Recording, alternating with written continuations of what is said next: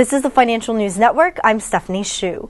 Equity futures are pointing lower this morning, with the Dow Jones Industrial Average looking to open 9 points lower, while the broader S&P 500 index is looking to open 2 points lower.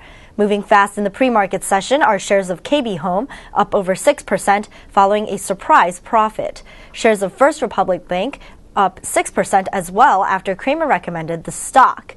Shares of Liz Claiborne are down over 19% after the company slashed its forecast for second-half operating income. Local.com shares are down over 13% after cutting its fourth-quarter outlook, and shares of Xoma are down over 9% after releasing interim trial data on one of its treatments.